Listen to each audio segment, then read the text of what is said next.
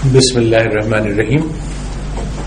So, according to the suggestion made last time, I'm going to change the title of this course. I haven't done this, but it will be called Introductory Statistics and Islamic Approach. That way, it will not appear to be any restricted to a Muslim audience, but it describes more accurately what I'm trying to do. So now,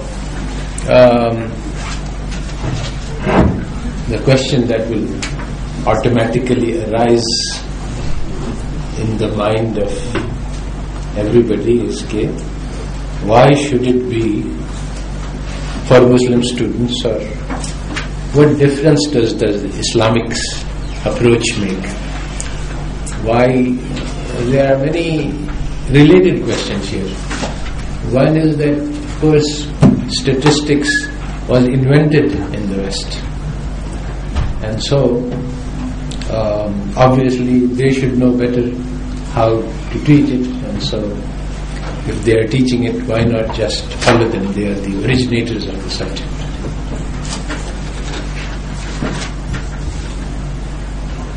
And there are related questions that actually there is a secular mindset. It will interest you to know that this secular mindset was not, it has not been there forever. Actually, in the 16th and 17th century, Europe was just as deeply religious as the rest of the world. And when some people said that there are some areas of knowledge which religion has nothing to say about, this was strongly resisted. Many people said, no, this is wrong. This cannot be. Religion is all comprehensive. It governs every aspect of life. And there is nothing which is beyond the scope of religion. So, but it was a battle of ideas for 2 centuries in which eventually the secular point of view prevailed, and they said that there are areas of knowledge which are outside the reach of religion. They are just technical, they have nothing to do with religion. They are objective, they are fact. Now if I say that this is a table, this is a table. What does religion have to say about this? So similarly, factual, objective, concrete things are not subject to religion. So this is the whole idea of secularity. The secular thinking means that there are two aspects of our life, two aspects of our knowledge. They are completely separated from each other. There is the religion which deals with our inner, personal, spiritual life, and about which I am free to do what I want and you are free, and there is not to be much communication. In fact, one of the basically, you see, the idea of secular thinking arose from certain historical experiences in the West. This is very important to understand. It's not that this is something which was logically and rationally discovered. It was just that in the West there was a huge amount of fighting among different religions. The Catholics really did a lot of massive amount of cruelty and torture to Protestants. And when the Protestants got the chance, they took their revenge.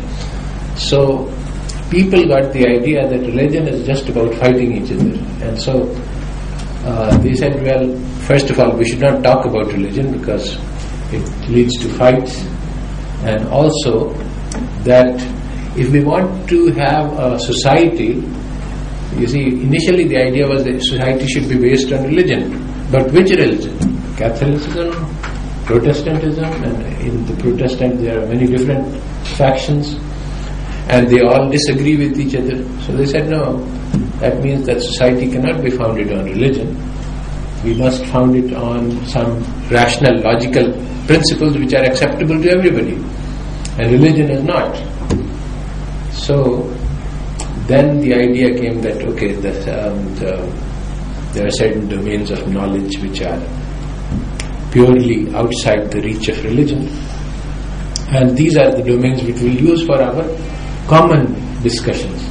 Privately we can talk about religion, but in public we cannot talk about religion because it will cause a fight. So all of these are ideas which are deeply implanted in. When you read the books from the West, whether it's a novel or whether it's a textbook, these ideas are there in the background and they are exposed in many different ways. You don't actually, it's like the foundation, it's not actually openly discussed because everybody assumes it's true. But these ideas get through to you. You also absorb this understanding without actually being explicit. So the first job that I am facing here is, why should we have an Islamic approach? So what is the answer to this question that you have understood from the lecture now? Should we have an Islamic approach? What are the characteristics? What are the features which make an Islamic approach to teaching statistics different from a Western approach? Not just statistics, actually all of education is affected by this, but what do you understand from this? That what are the basic differentiating features of an Islamic approach to teaching and learning? Yes. Open for Faryal, you seem to have something. Okay, so from your lecture and statistics, I'm beginner in statistics. So I understood that they're the same sort of problem of logical positivism behind statistics as a discipline as well. So, whereas कोई हमारे पास speaker है क्योंकि this is being live streamed, so अगर speaker होता तो ये बात भी हाँ ले आए. Meanwhile, okay, go ahead. So whereas before, or how statistics has been taught normally is that you're doing certain numbers and stuff, and the analysis on the one hand, that is the job of somebody else, and the other thing is I think the example of the nuclear that you used, sort of somebody making the nuclear technology and not being connected with how it's going to be used. So the whole question of knowledge and what purpose it's going to be used for, that detachment is not possible in Islamic. Yeah, that's definitely one reason that as statisticians we cannot do research and be unconnected with how this research is going to be used. This is something which is called fragmentation of knowledge. I am specialized in one thing and that's my job, and it's not my business to know what the other person is going to do. It doesn't concern me. I am an expert and this is not possible. So this is one difference. What other differences are there? If we compare the Muslim and the rest of the religions like Christianity and Buddhism and some other religions, they have the similar some aspects of life and some characteristics are similar in there.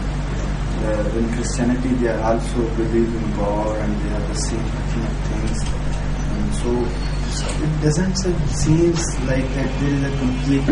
So they have also the moral values and that sort of things. So why there is a strict differentiation between these only for the Muslims and what is the reason? I think that this question, there might be a Christian approach to teaching. What I'm talking, the conventional approach is not based on any religion, it's based on secular ideas that this is outside the scope of religion.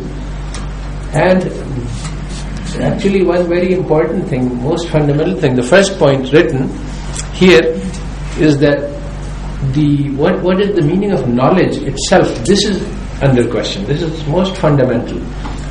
Now, the secular idea about knowledge is that it is objective, it is factual, it is concrete, it is indisputable. Like, this is a table, everyone who is rational can agree that this is a table and there is no possible dispute. There is no, and on subjective things like, is this good, is this moral, this is subjective this is not concrete, this is not objective, we can disagree and there is no way to decide who is right. So, knowledge is divided into two parts. One is the objective part, on which there can be no disagreements, there can be no arguments. It is just like a number, 2 plus 2 equals 4. Everybody agrees, there is no Islamic or un-Islamic.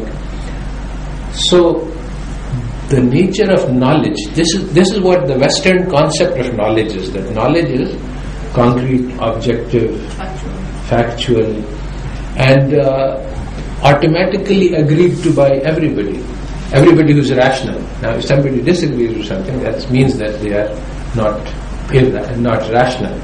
And implicit in this is also the message that people who are religious are not rational because they are illogically rejecting things which are factual.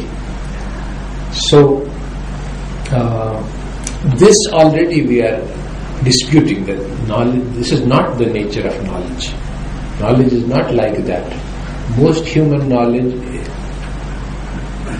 mixes facts and values, and you cannot separate them. This is really the thing which is not well understood, that in the Western tradition they separate. They say that knowledge can be separated cleanly. There are some opinions and there are facts, and the two cannot be mixed. This is not true. Facts and opinions are mixed in such a way that you cannot separate them. So that makes for a different understanding of what knowledge is. So somebody can somebody explain why knowledge may appear to be factual and concrete, but it automatically builds in value judgments, subjective elements. So there is an illusion created that something is factual and objective and concrete, when in fact it is not. It is just an opinion. Does somebody have an example? Sir, the kind of use it is put into may have results on morals. So, okay, that's correct. For example, suppose I say that I am building an atom bomb, and this is just a fact. Now, an atom bomb is going to be used to kill people, and you cannot isolate one thing from the other thing and say that this is just a purely technological thing I am doing and it has no implications. Obviously it has implications. If you are building a bomb, then you are supporting war efforts and you are saying that it is okay to kill. It's okay not to worry about whether or not. This is already a value judgment. So plus there are some things that are in every space and time. There are some things that are always right and always wrong. Like you said, killing people. So there are some inbuilt human models. Very good. I mean, this is actually another point of debate, point of contention between the secular view and the Islamic view. According to the Islamic view, and according to all religions, there are absolute moral values which are invariant across time and space, and every person must follow them. According to the secular view, that's not true. Norms are determined by consensus. If we all agree that homosexuality is wrong, then it is wrong. But 10 years later, if we agree that this is right, then it becomes right. And so there is no absolute moral value. So this is another point of contention between secular and Islamic views. Yes? Sir, we can say that knowledge should be useful for human beings. Yes, this is another point of contention. This is a disagreement between Western idea of knowledge and Islamic idea. In Islam, we distinguish between useful knowledge and useless knowledge. In the West, they say all knowledge is the same. Explicitly, the argument is made that if you are learning something, whether it's very complex mathematical models which have no apparent relation to any real world phenomena, they say, well, Today it's not applicable, but tomorrow somebody may find a use for it. So we cannot say in advance. So all knowledge is equally valuable. Actually, this comes from a background. This is not in vacuum that they are saying. It comes from the background that if you look at Bertrand Russell, who was one of the leading atheists of the 20th century and actually a propagator of his belief, he said very clearly that, ultimately all life was created by an accident, a cosmic accident. Some atoms came together and it will be destroyed by an accident. There is a big supernova and everything will die. So regardless of what we do, there is no meaning to life, whether we are heroes or whether we are cowards or whether we do great things or whether we don't. Nothing matters. Nobody is watching. So once you have the idea that life is without purpose, then basically useful means useful with respect to achieving some goal. But if there is no goal, then everything is the same. So all knowledge is equally valuable. So again, this is an important distinction between. So that's why, for all of these reasons, the Islamic point of view is different, and so Islamic approach to teaching and learning will be different. So today we have a strange situation that because of this fragmentation and because of this disregard for, as a Muslim teacher, I must make sure that what I'm teaching you is useful, because I don't want to teach useless knowledge. That will be a sin for me. I'm wasting students' time, and that's not good. But no regard for this is given in the Western tradition. So a student can learn beginning macro and then intermediate macro and then advanced macro.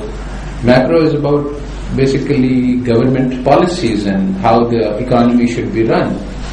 Now you take the student and you put him in the government, say what you should do, he will not have the faintest idea. He has never studied. He has studied mathematical models, but how to apply it, he has never studied. So this is because of this approach that separates and it doesn't make a distinction between useful and useless. When I started to develop this course, and it has taken me about 10 years, I said for every fact I teach, I must go and find out how this is used in the real world. And I thought that I would find this in the books, but I couldn't. I looked, here is the average and here is the median. Is there a real world application? Now, if you look through the books, there is an illusion.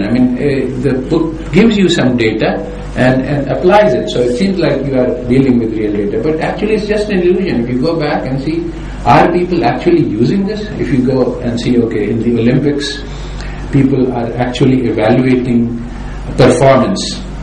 So what do? Well, they use a trimmed mean. They don't use the mean itself. So, there's something, that's a real example. So when you go and look for real examples, not artificial real examples. So in the textbooks you can find artificial real examples, but no real examples. So when in developing this course, I tried to make sure that I teach only those concepts that are actually used in the real world. And I found that a lot of things can be just skipped because they are not used. Actually, the Western methodology of teaching, I give an example like this. It's like if you teach somebody all about the technology required to manufacture a car. There's a huge amount of work. Carburetor and radiator and spark plugs and many systems. But you don't teach the student how to drive. So you can't, when you put him in the car and say, you know everything about how this car was manufactured, go ahead and drive it. He will not have any idea. On the other hand, driving is much easier to learn. And yet, that's what the useful part is. Now, it doesn't mean that production technology is useless. It is useful. Of course, the car wouldn't exist if it wasn't there. But for most people, it is not useful knowledge. There is a small number of people who need to know how to manufacture and how to fix the cars. But for most people, all they need to know is how to learn how to drive. And typical statistical courses don't teach you how to drive. Yes. Sir, we read that lecture and I was confused at a point. Islam says the difference gives the clear difference between useful knowledge and not so useful knowledge. Sir, there was this question in the quiz as well about sailing ships. Sailing ships. Yes, sir. Yes, lots of people got that wrong. Yes, sir. A little explanation. Yes, well, basically, you see, there was a time when international trade was run by sailing ships. These were the things which carried out trade. There was nothing else. But then the steam engine came and sailing ships became obsolete. Now they are used for recreation and leisure, but they are not really very important anymore. So the value of that knowledge has changed. Sir, that's true, but when we say Islam says something that's useful, it means it's useful for mankind, for the welfare of mankind.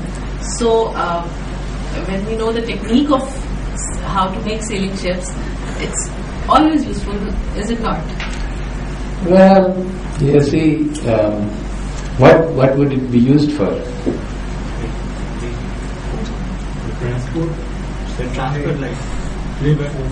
Not these days. It's not used for Sir, transport. we have all sorts of What? Sir ऐसा acid तो वो useful है ना, always useful होगा. क्या चीज? Selling ships जो है वो एज एसिड तो वो ऑलवेज यूजफुल होगा ना. No, today the ships are in use, but they are not sailing ships. They are machine engine, steam engine. Sailing ships are used only for recreation, for leisure. So if there aren't any, it wouldn't cause any serious damage to the world. Anyway, the point was not really to... The point was to illustrate that the utility of these things, like building forts, was very important at one point. It was the very important means of defense. But now it's useless. So the value of types of knowledge, like agriculture also, our current agriculture techniques are based on tractors and fertilizers, and these were not known 1 century ago, so it was, and probably will be obsolete 1 century later. So it's temporarily useful, but not eternally useful. Actually, the background idea is that the only eternally useful knowledge is that of the Quran and the Hadith. Okay, so on this page, basically what I am trying to say is that the secular conception of knowledge is different, its utility is different, and therefore the methodology of how you teach and also what you teach, all of these things are different. And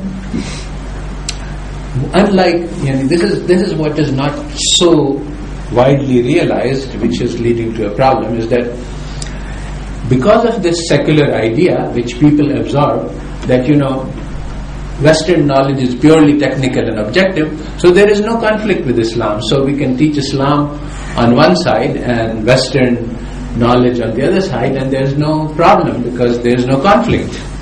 This is a problem. This is a serious problem, because actually the secular education embodies many ideas which are strongly in conflict with Islam, and when you learn these two things, they conflict with each other.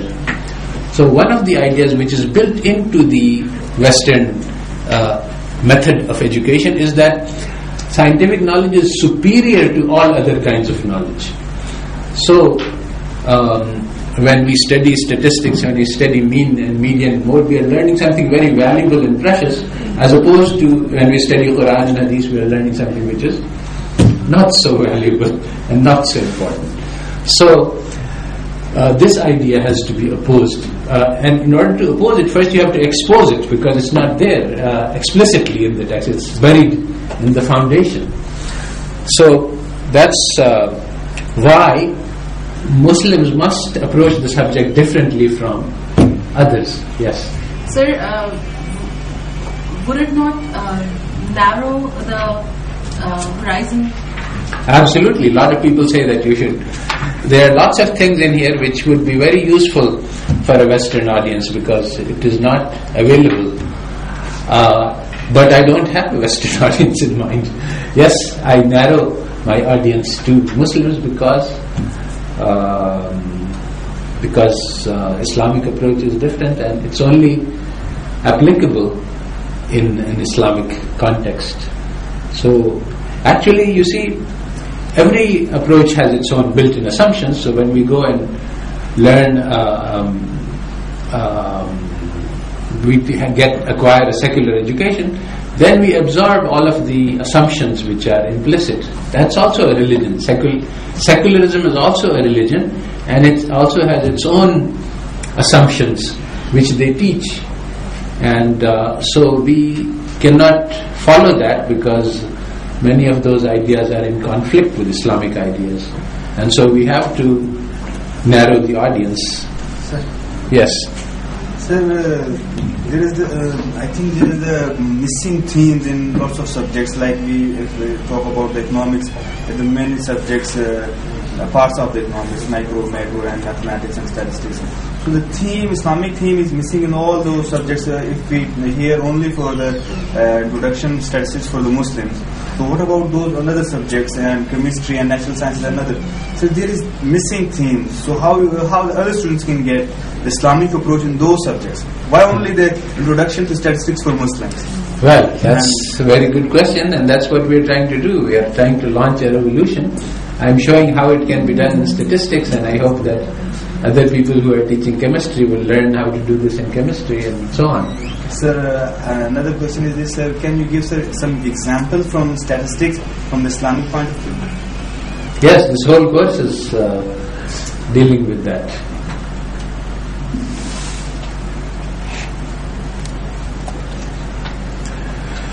So, everything must be related to purpose. I am here, I am teaching you, you are here, you are studying. Why? In Islam, everything depends on the intention. إِنَّمَا الْأَعْمَالُ بِالنِّيَّاتِ. So, it's not that... So, first of all, there was...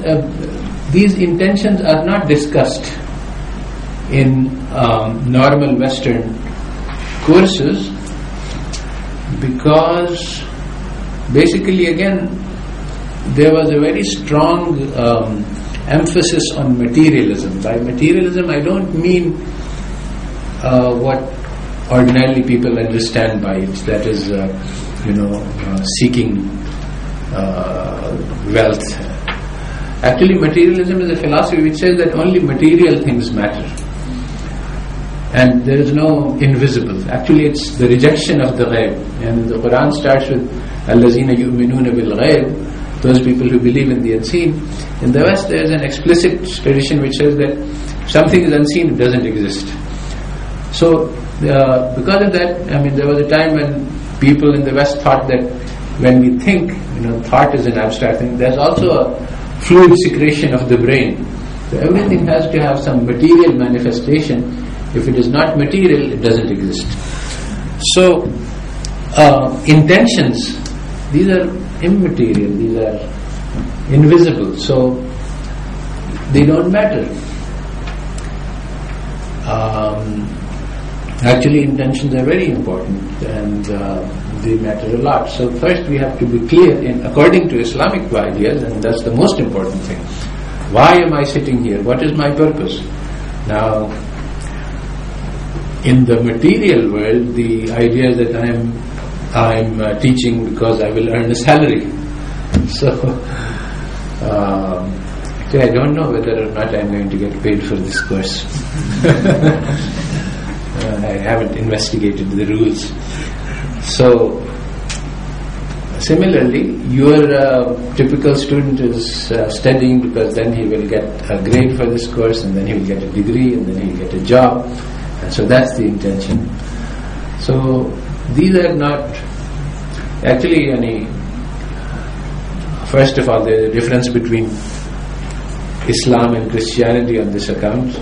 Islam is a practical religion, and in Christianity, pursuit of wealth is discouraged. In Islam, it is not encouraged, but the thing is that you are supposed to earn money to the extent of fulfilling your responsibilities. And you have a responsibility to yourself to be able to feed and clothe. And also you have a responsibility to those who are your kin and who are dependent upon you. So earning enough money to feed and clothe and house them and educate them is required. So to that extent, earning money is not only permissible, it's actually demanded by Islam. But it should not be the purpose of life to earn money. And unfortunately, many people in these times have made this the purpose of their life. The purpose of my life is to earn money. And that's not good. So the first thing is to understand that if we do something with the right intention, then it becomes an act of worship. Now from the Islamic point of view, all actions of a Muslim should be acts of worship. So now we have to try to figure out how I can sit here in such a way, with such an intention that this becomes ibadah, because Allah Ta'ala said that مَا خَلَقْنَا الْجِنَّ وَالْإِنسَ إِلَّا لِيَعْبُدُونَ, that we have not created man and jinn except for worship. So how can we turn this sitting, my teaching, your learning into an act of worship? So the first thing is to correct the intentions. Now, as I said, even the intention to earn money is not, can be an act of worship, provided that we understand that it's not earning infinite amounts of money for no purpose.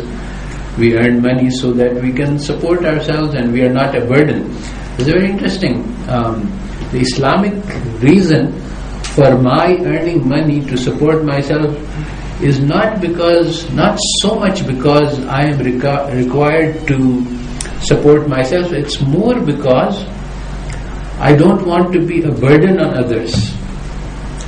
And this is the thing, that in Islam we have social responsibility. If somebody is not earning anything, then I have to provide food to them. So if somebody is poor, somebody is hungry, somebody is sick, then collectively we all have the responsibility. If somebody is uneducated, we have the responsibility to take care of their needs as a society, as a group. So every responsibility is, Islam is very symmetrically balanced. If you have a responsibility, the other side has a duty. If I have the responsibility to help you in the time of need, you have the responsibility to make sure that you are in need only when there's nothing you can do. I mean, if somebody is a widow or an orphan or somehow handicapped, then he is mazur. But if somebody can earn for himself and then he chooses to be a burden on others, this is not permitted, because that's just the duty. It is because of this that we have the responsibility to help others, because they are not supposed to sit and wait for help if they can do anything. So it's only when they can't do anything that we must help them.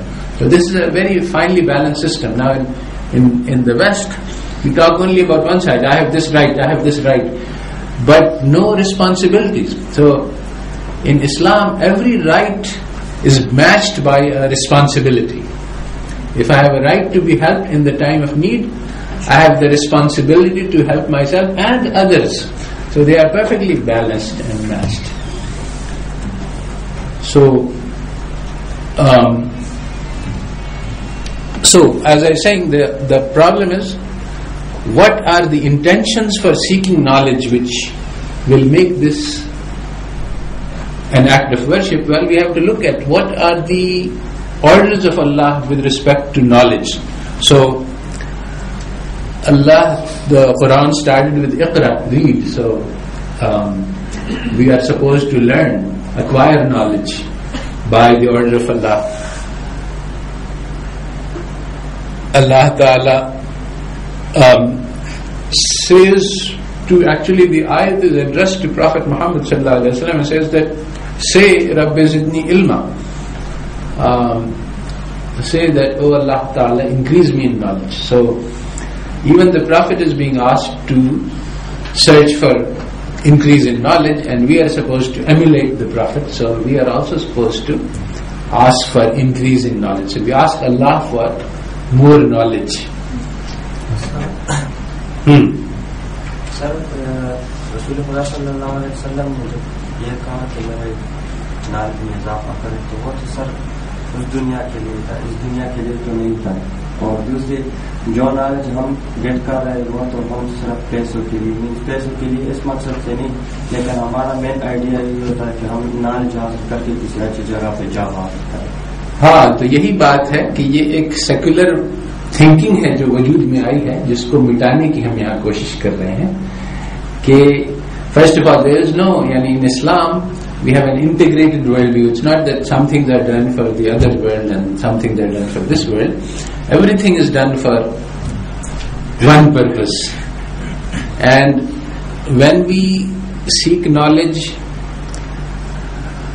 so knowledge is for, if we seek knowledge with the idea that with this knowledge I will serve the ummah, I will serve mankind, and this is desirable because Allah Ta'ala wants us to help others, then it becomes worship. So this is exactly what I am trying to teach you, that even if we are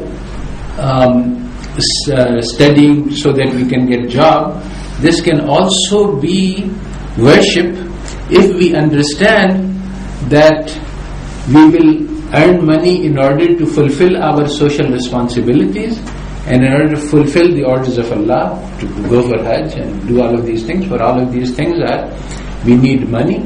So even as long as you are earning money for the purpose of spending it for the sake of Allah, and this includes earning food and housing for yourself, this is also for the sake of Allah, then it becomes worship. Also, that's not the only intention. There are other, there is knowledge for self-purification, tazkiyah. So exactly, if we understand that I am seeking knowledge just for worldly benefits, and now I realize that this is a mistake, and now I change my intention and I say, okay, if I earn money, I will use it in the way that Allah Ta'ala wants me to use it, then it's tazkiyah. Now I have changed a bad intention to a good intention, self-purification. This is part of deen. For spiritual advance, yes.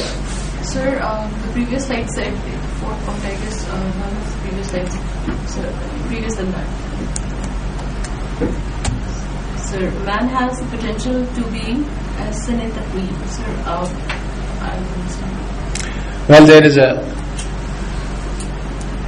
is a ayat in the Quran, لَقَدْ خَلَقْنَا الْإِنسَانَ فِي أَحْسَنِ تَقْوِيمٍ ثُمَّ رَدَدْنَاهُ أَسْفَلَ سَافِلِينَ. It means that man was created in the best of conformations, means that, and also reduced to the lowest of the low.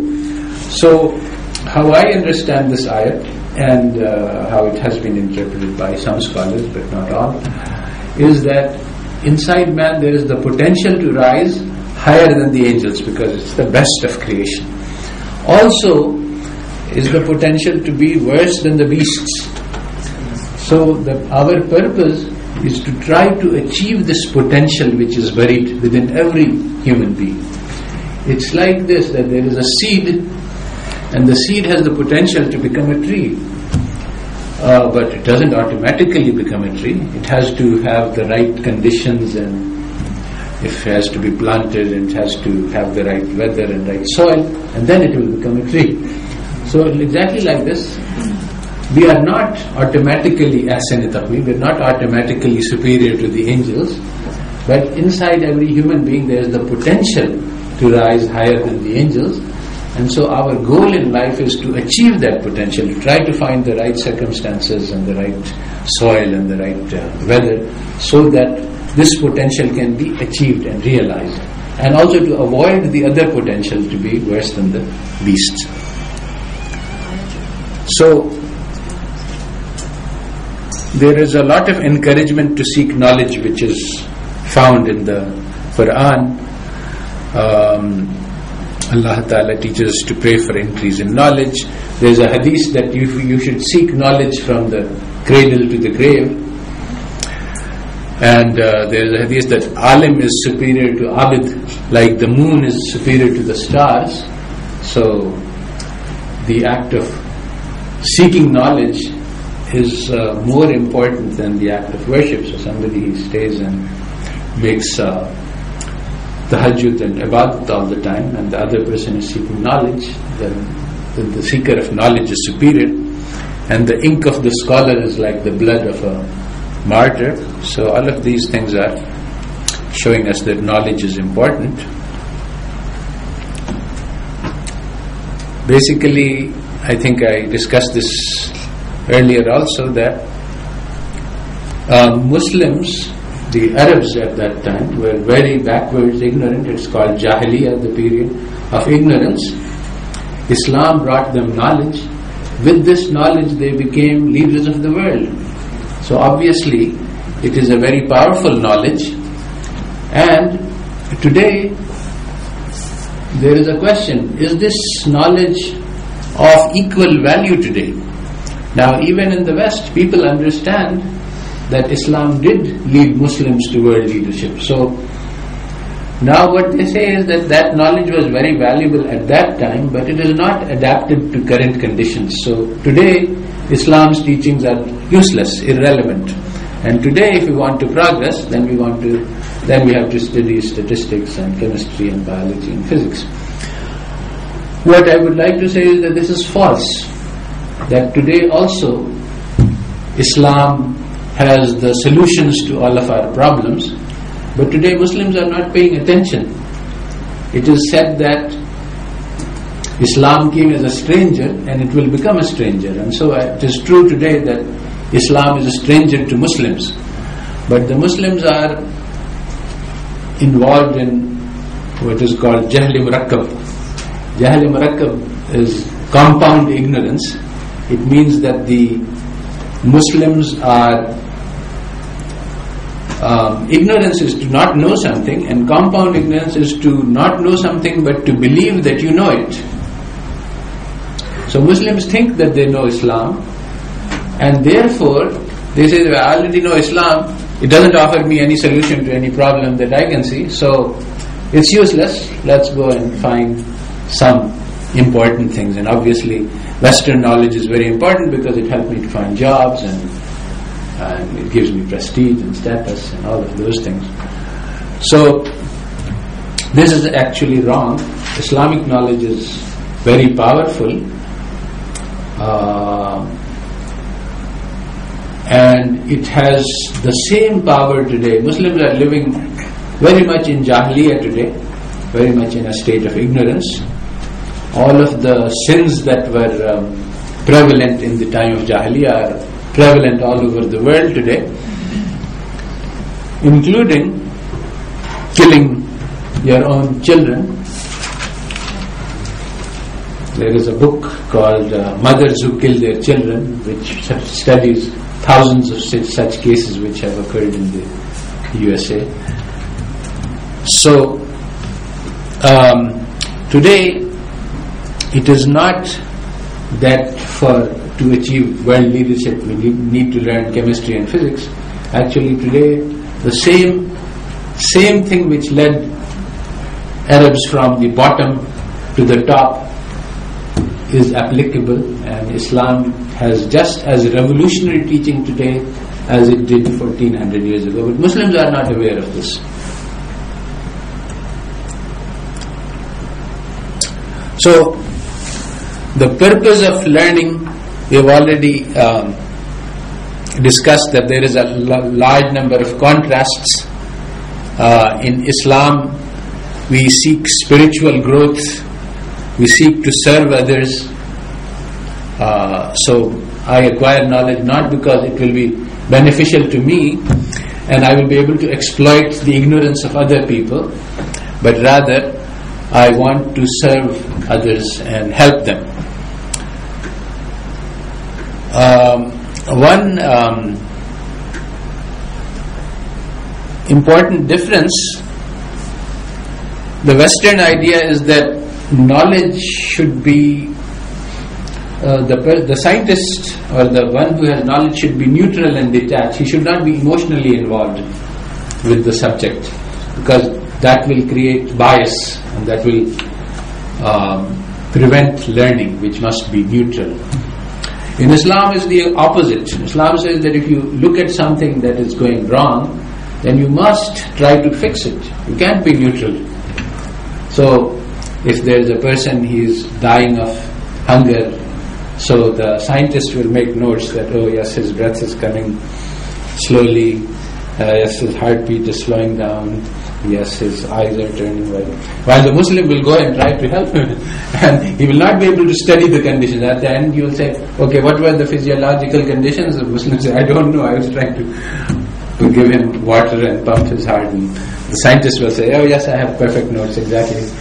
So there is a difference between. So Muslims have to be, by the order of Allah, engaged. We cannot watch injustice and just describe it neutrally.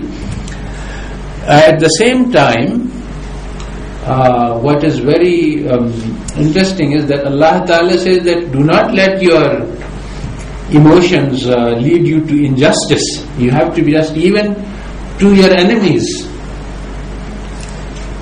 And you have to give witness even if it is against your own self-interest. So this is very different from Western idea. According to the West, people are naturally selfish and they cannot give evidence against themselves. So in the USA, according to the law, there is something called the Fifth Amendment, which says that if you are asked to give testimony in court and this testimony will harm your self-interest, then you don't have to give it, because it's not humanly possible to go against your self-interest. So Islam says no, you can and you should and you must. So these are very high standards, and today Muslims are not following these standards. So basically the question arises that is this possible? So the West saying is not possible. Now we cannot say that it is possible to bear witness against yourself just from theory. Unless we demonstrate this with our lives, we cannot prove this. So this is the challenge that the Muslims face, that to live Islam, not to just talk about it.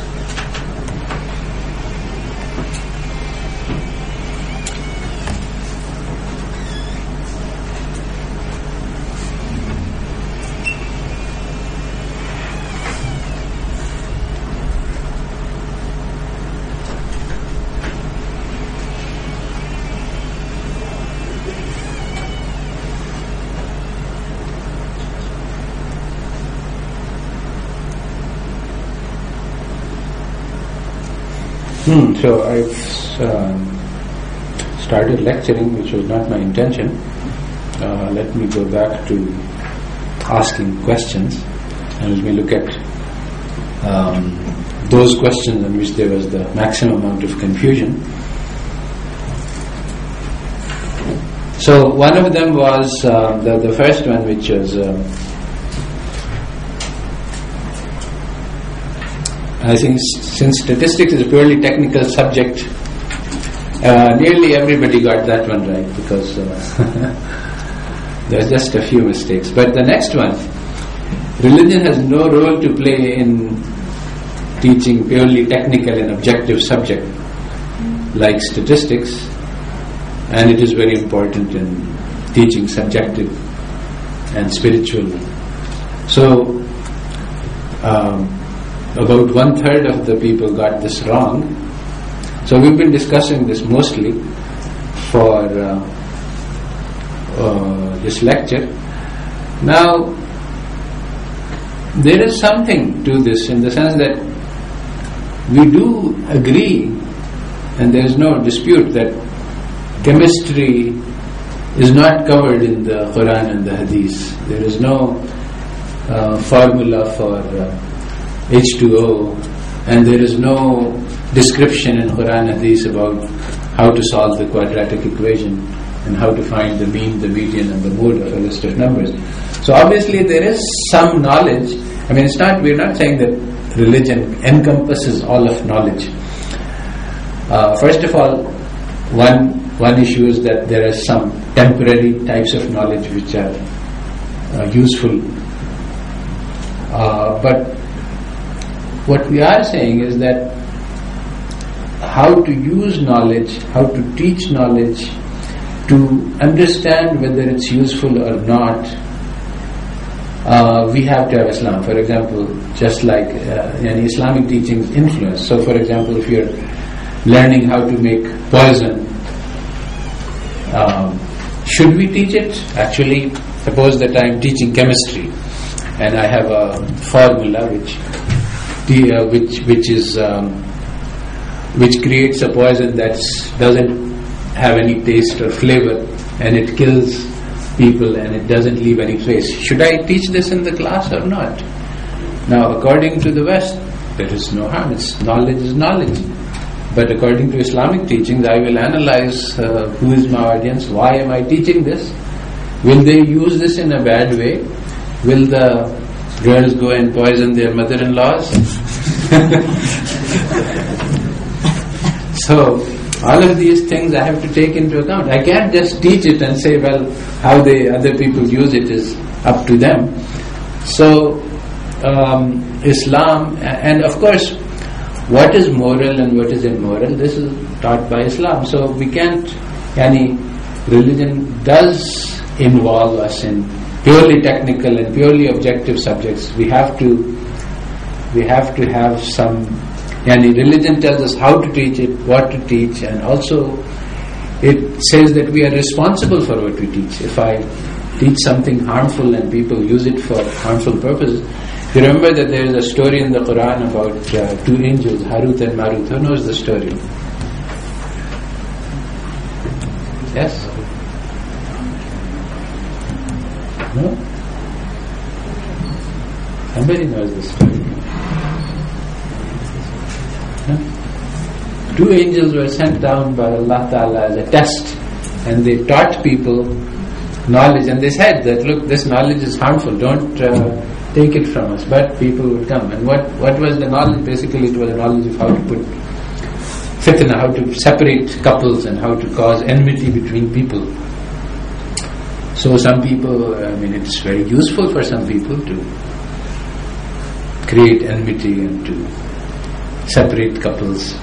And so people learned it, although locally it was useful to them and it helped them achieve some worldly goal, it was very harmful to them for their akhirah, but they did not know this. So, approach to knowledge has to be is influenced by Islam. So in this question also there were a lot of wrong answers. All human knowledge is acquired by the use of our five senses and the faculty of reason. This is exactly the standpoint, the fundamental Western idea of objective knowledge, that you see the five senses are, according to them, indisputable. Everybody can agree. What I see, what I can touch, these are common, objective. There's not going to be any disagreement. And then of course we can use our logic to put this together. And so they say that this is knowledge. Everything else, I may have a feeling, I may have an intuition. This is not knowledge. So how come 16 people said that this is correct?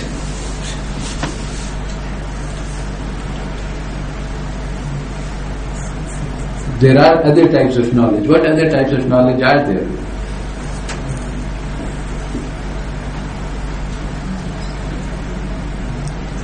What type of knowledge is something which is not acquired by our five senses and logic? Yes? Our faith and Yes, Allah, the ilham is revealed knowledge. Knowledge that was revealed, that Allah Ta'ala says they are angels, and we believe it because Allah Ta'ala said it. We have no evidence for it. It's not empirical knowledge. Now, actually, I think that there is something to be said here that might need clarification, because when we say faculty of reason, we use it in Islam in a different way from the way that it is used in the West. So, for example, I can say that, well, if it is written in the Quran, then it's reasonable for me to believe it. So, that's quite correct. And yet, when West says faculty of reason, they mean certain logical deductions like geometry and mathematics. And it's not the logic that we are using in believing in ilham and wahi is not the same type of logic. So there is some room for confusion here. So restriction, you see, there is certain type of knowledge which is not just based on the five senses and the faculty of reason. One of the most important types of knowledge is experience. I learned how to drive, I have experience. Now, this is actually acquired by my own personal experience, but it is not objective in the sense that I can't share it with you, I can't give you my experience. You have to experience it yourself. And so it's not objective knowledge of the type that is acceptable as scientific knowledge, but it is one of the most important types of knowledge all of us have. And so ruling this out of the picture has led to a very distorted understanding of what knowledge is, and has caused much damage.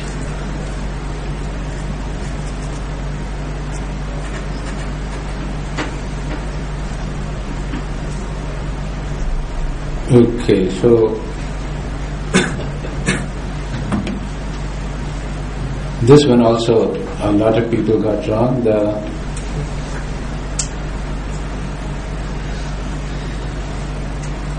Some of the intentions are desirable and some are not. To acquire expertise is a desirable intention, because actually Islamic teachings say that when a Muslim does a job, he does it well. So having competence in the job that you're doing, whatever it is you're doing, whether you are fixing automobiles or whether you are running the show. There's a Junaid Jamshed once went to Raiwind. At that time he was still a singer. So he was introduced to the elders, and somebody said, he's a top singer. So Junaid Jamshed said that I thought to myself that now we'll get a reprimand and a rebuke. So actually the elders were very taken aback that he's a very good singer. Then he said, well, it is the characteristic of a moment that whatever he does very well. So he was very happy that they had not rejected his talent. So even though it was in the wrong direction. So to acquire expertise is desirable. To appreciate the wonders of Allah as displayed in the world, this is definitely a good intention for the seeking of knowledge. There is a story about Watson, who was one of the discoverers of the double helix, the pattern of molecules that are used in the reproductive process. So he said, and this is, you can find this quote on the internet in many places, he said that, when I first saw this mechanism, what is this mechanism? Basically there's a, if you can think of it, it's probably you've all seen it, you have a ladder shape, two strands on the sides and then links between them. So it's like a ladder, but it's coiled.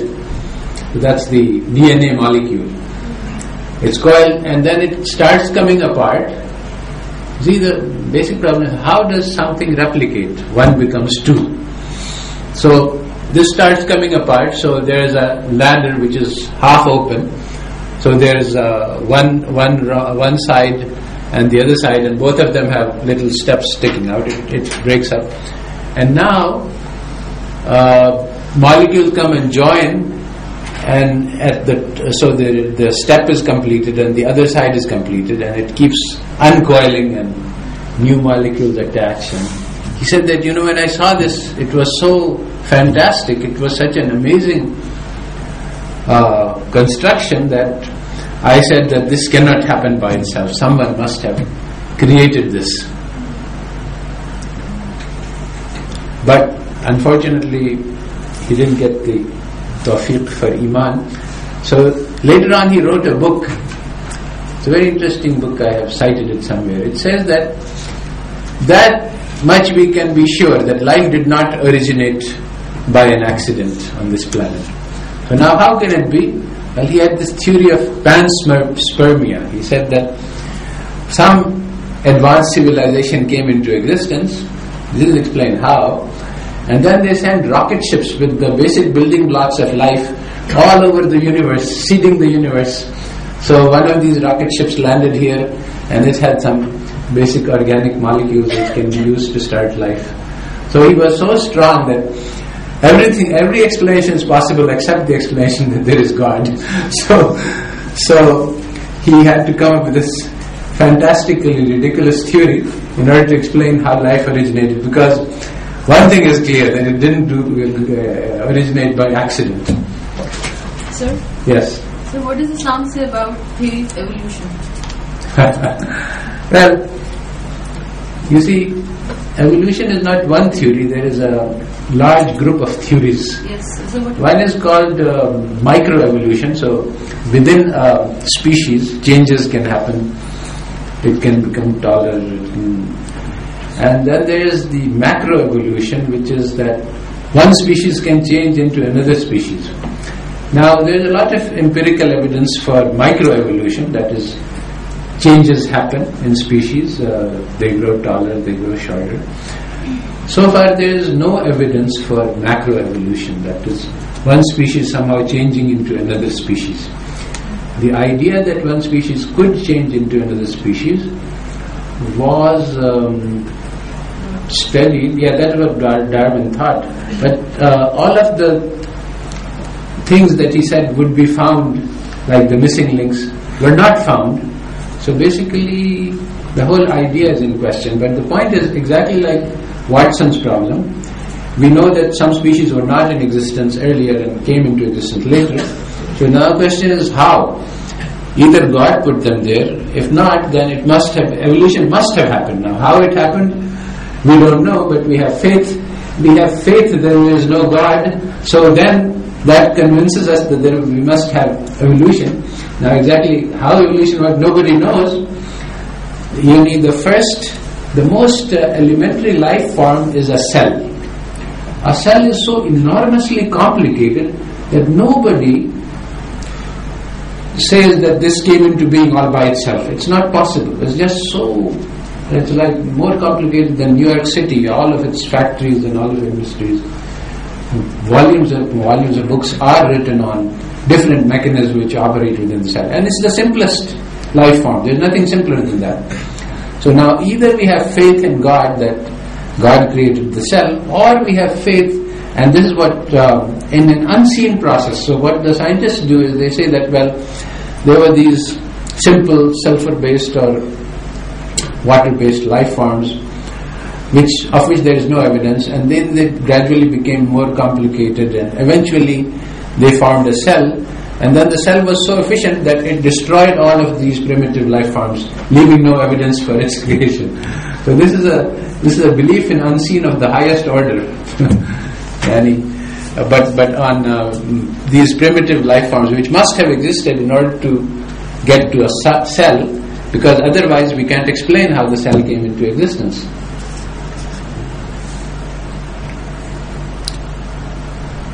So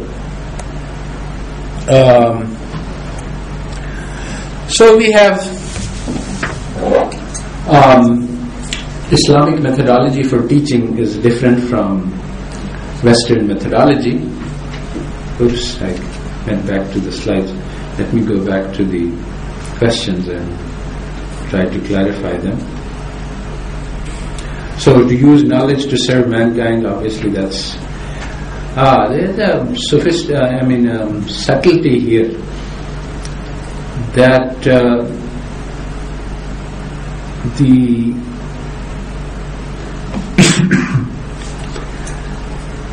it's not just service that is required.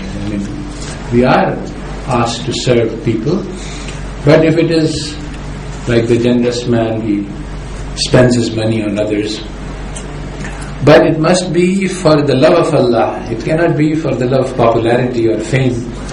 And so this is another difficulty, that if we seek popularity, if we seek fame, then these are not acceptable. So Allah Ta'ala mentioned in the Quran that they feed others out of the love of Allah. So it's not enough to just feed others. We have to have the right intention, feeding others, because Allah Ta'ala wants us to do this. So this is a subtlety, and so if it is done for that reason, then it's good, otherwise it's not.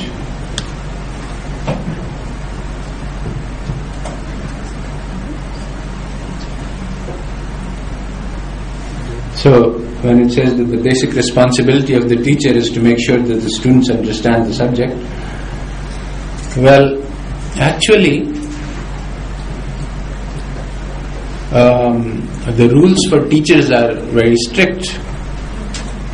The Islamic etiquette, adab for teaching. So first thing I have to understand as a teacher is that my students are all very precious, very important. I cannot waste their time. If I come to class late, this means that I do not care enough about the time of my students. Now, I have to understand that all of my students are potentially capable of changing the world, and it is my job as a teacher to try to develop this potential, to try to understand, try to make you understand how important you are. Because in the materialist worldview, the materialist worldview teaches us that we are insignificant. And if you think about Newton's laws, then the effect of an object is dependent on its mass and velocity. Now my mass is about 80 kilograms and I don't move very fast. And this world is billions of tons. So I can't have much of an impact. No matter what I do, no matter how I spend my life, I'm just a little insect in a big... So there's nothing I can do. So I should concern only with myself, with my own life. That's the best. This is materialist thinking, because now the Quran says that if you save one life, it is as if you have saved the whole world. Now the Quran does not exaggerate. Allah Ta'ala in another place, He mentioned that the Surah Shu'ara says that the poets are bad because they exaggerate a lot. So obviously, Allah Ta'ala does not exaggerate. What this means is that every human being has the potential to change the lives of large numbers of people. We can have an impact on the whole world. It will not be by the physical means, because the Newton's laws are perfectly valid. It's not our mass and velocity which is the important, but it is ideas, it is vision, it is spirituality. These things make a difference. And if you see the lives of people, you see, this is exactly the opposite of the lesson that is being taught in the Western world. That I studied this, that basically you see the destiny of a nation depends on the geography, the material resources that it has. If it is lots of natural resources, then they will become rich and they will. But actually, if you look at what happened, if you look 2 centuries ago, Brazil and Russia and North America and Australia and certain other big land masses, roughly speaking, they have India. They have about the same in terms of natural resources, in terms of agricultural land, in terms of many. But if you look at the development trajectory, it's extremely different. So it means that the natural resources are not the controlling factors. It's not the material means at your disposal that determines what will happen to you. And if you look at the greatest example is our Prophet Muhammad sallallahu alaihi wasallam. He came to a place which was barren, a desert. There were no natural resources. The people were backward and ignorant, the most backward people on the planet. And he did not provide them with any material resources. He did not bring any guns or technology or anything material. What he brought them was spiritual knowledge. And with this knowledge, they changed the world. The course of history was changed.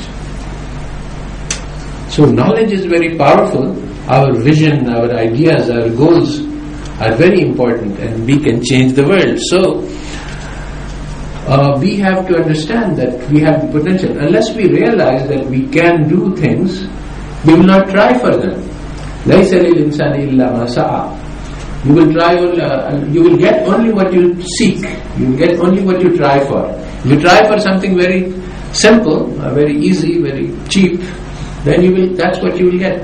So today, a major problem with the ummah of Muslimin is that we are seeking very small goals. Every person has the goal of building his own personal life, and who cares about others? So, according to this, if we have petty goals, then we will achieve petty results.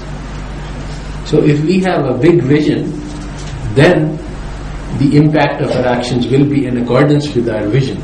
The first thing is to raise your sights.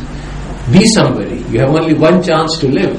Make it glorious. Make it fantastic. Don't make it ordinary.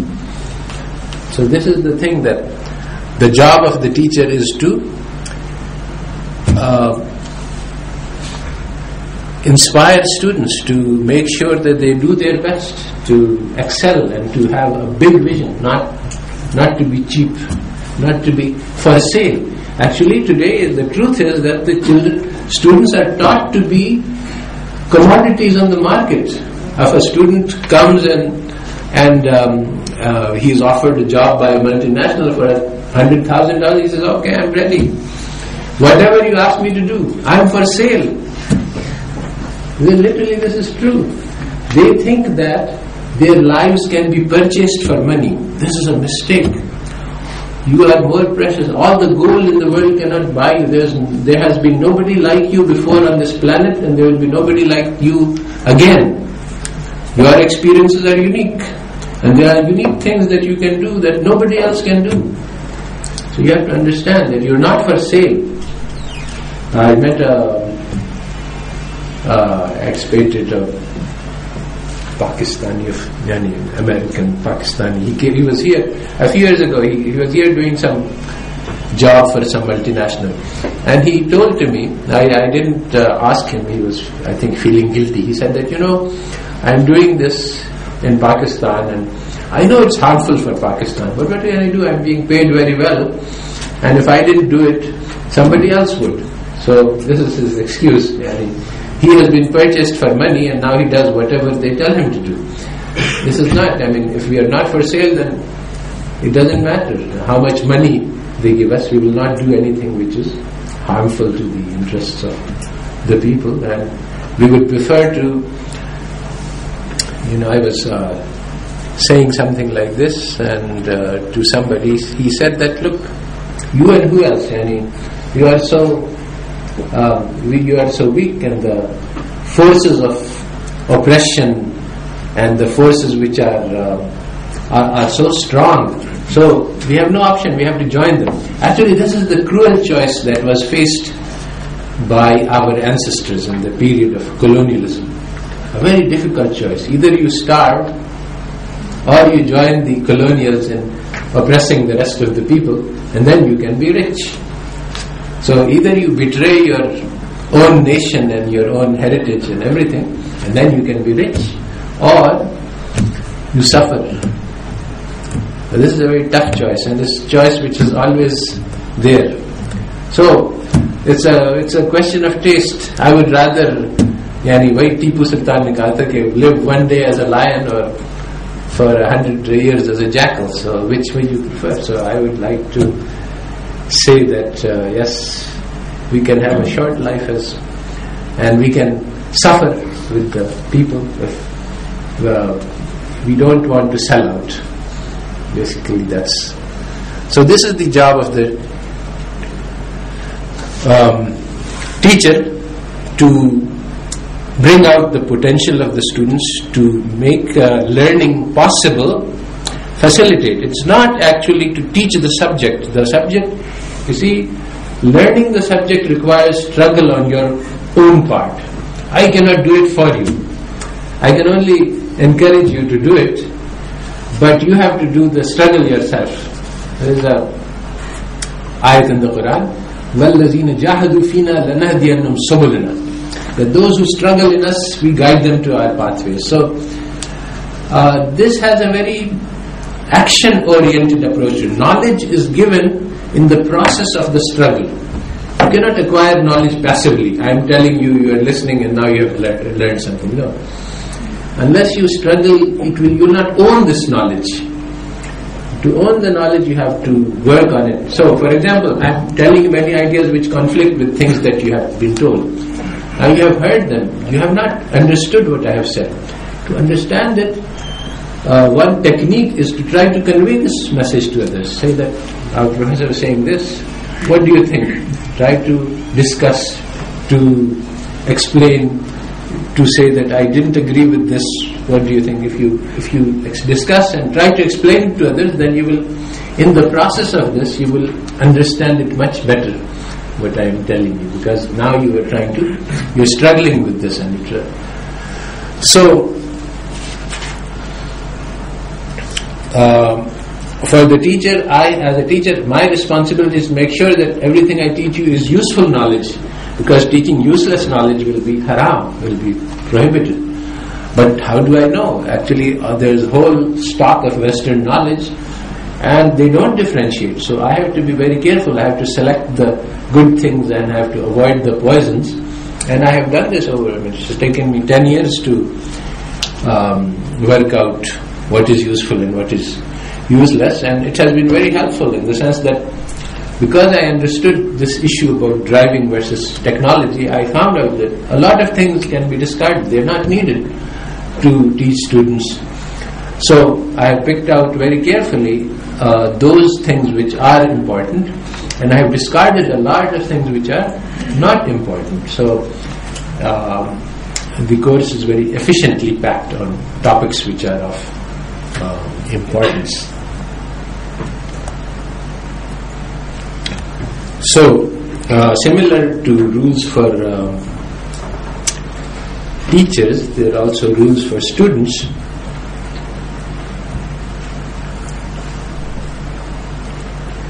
So,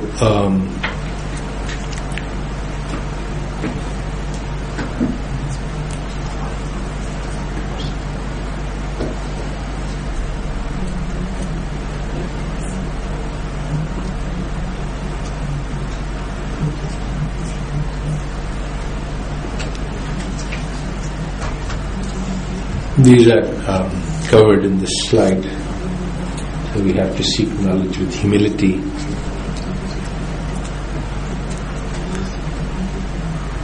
These are quite different from Western models for learning, and I had great difficulty because I learned the Western models for learning first, and they seemed quite efficient to me at that time. So when I found out that Islamic teachings and all this are different, I was surprised, and I couldn't understand. So, for example, in the West, they teach us that you have to be aggressive and assertive and confident and bold and ask questions. Don't accept anything on authority. In Islam, there is a balance. I mean, some things you accept on authority, but other things you have to question. That even when you question, there are certain rules for questioning that you must follow. In some cases, people ask questions just to create controversies. So if you are sincere and if you have a problem, then you should ask it. And in fact, it is important to, if you have a question, that you should expose it. This is very different from just taking everything on faith. I am just a human being. As far as Wahi is concerned, you have to take it on faith. But what I am saying, it can easily be wrong. And so if you find something that is wrong, you are most welcome to try to correct me, as many students, and I am continuously learning from my students. When I went to the quiz and I found that some questions had been answered correctly, I changed the question because I realized that it was ambiguous. Even now, some of the questions are ambiguous, and if you interpret them in a different way, you can come to a different answer. I have certain thing in mind when I ask the question, but the student understands something else from it. So that's the end of the lecture, and more or less the end of time. But there are a few minutes left, and if there's anything else that somebody wants to ask or question, I'll be happy to learn. Yes. That is clear that Islamic ideas and rules are more superior than other. But if we see the conventional economics in the past, that 2 or 3 decades before, that the main ideas was that to produce more and more, to generate more and more profit. But nowadays the idea is changed, like some extent. Mean that the conventional economics now is struggling to enter the boundary of Islamic ideas and rules. Like we take the example of environmental economics, that before we were thinking to create more profit and more production. Now we struggle that yes, the production is good for the economy, but we should take care of other as well. Like the concept of externality. If we create a negative externality, that person or that sector should pay a tax for it. If it pay or it produce a positive externality, then the government or the other sector pays some compensation to it. Then we can say that the conventional economics is now struggling to move towards the Islamic ideas. Right. Well, first of all, obviously they don't think of themselves as moving towards Islamic ideas. We might conceive of it in this way, but certainly it's not their idea. Second of all, they had a wrong idea that we should go after growth. They saw a lot of damage coming from that. Now they are trying to control the damage. But what if the idea itself is basically wrong? And that's what I would like to say, that because they were pursuing the wrong goals, they came to a lot of harm. They realized this harm, and they are trying to fix it, but they are very far from understanding the true extent and nature of the harm. And even now, the climate control and the environmental change, what is being done today is not sufficient to solve the problem. There is a huge amount of disaster and catastrophe that has been created, large number of species destroyed, that can never be undone. The harm that has been done is forever. And why? Well, the basic concept is that the concept of private property in the West is that something which belongs to me, I can do with it whatever I want. I don't have to worry about others. Whereas in Islam, the concept of property is a trust. It has been given to me for safekeeping, and I have to make sure that I pass it on to the future generations. Because this concept was lost, huge amount of environmental damage was done. It's still lost. Now they are just trying to do damage control to the extent that while we live, we don't suffer from it, and who cares about what happens to posterity. And because of this, sufficient effort is not being done because of lack of morals, lack of understanding, lack of the idea of justice to the future generations. So, although they are coming to an understanding which is closer to Islamic ideas, they are very far from it, and they will never reach. Sir? Yes. Sir, we were discussing that we seek knowledge for the sake of good job. But as a Muslim, we believe in faith. We believe in faith. That is your risk that is written in your faith, and you will get what is written in your faith. Yes. Then it's insignificant that we are saying that if we get good degrees, then we get good job. So how do you understand? Well, faith is a very complicated subject. So,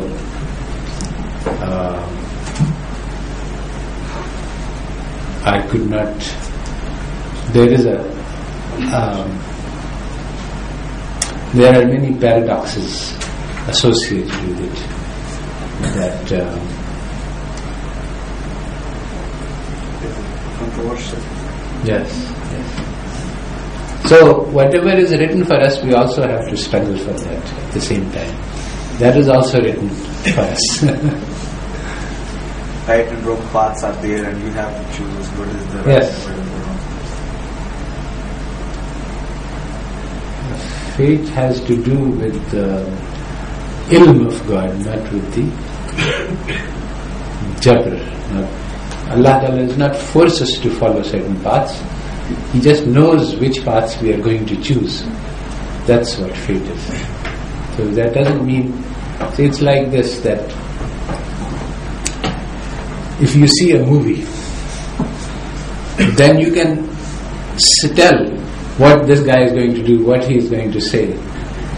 But that doesn't mean that the person who was acting in the drama, he wasn't free. Although he could make mistakes in saying the lines. He could choose to say something different from what was written in the script, and many other things. So he had the choice. He made certain choices. But anyway, now it's sealed. Now see, Allah Ta'ala has seen everything from the beginning to the end, so He knows exactly what we are going to do. But it doesn't interfere with our freedom to make the choice.